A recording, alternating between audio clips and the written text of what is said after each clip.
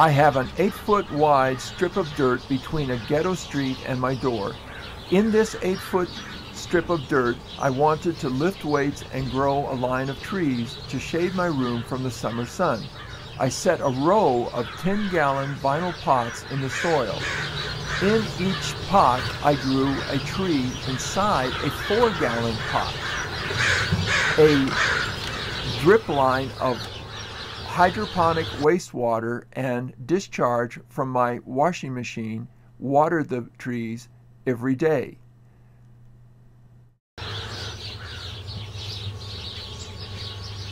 The adjoining tree is an apricot tree, 12 feet in height. There is the rim of another 10-gallon pot. Here is a Nispero tree, 12 feet high. However, removing the apricot tree was very difficult. This Nispero will replace the apricot I took out. For the next tree I planted, I decided to try an experiment.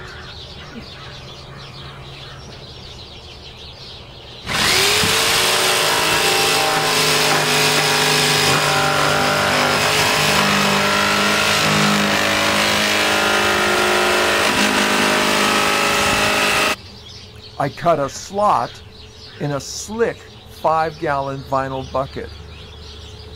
This slot will allow the roots to only grow out in one direction. I filled the base of the 5-gallon bucket with waste rock wool and hydroton. The 4-gallon bucket goes inside.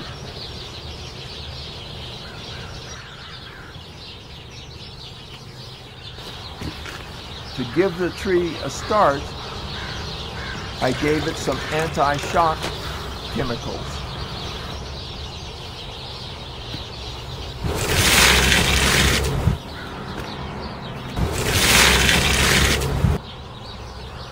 I backfilled. In 2 or 3 months, I'll see the leaves.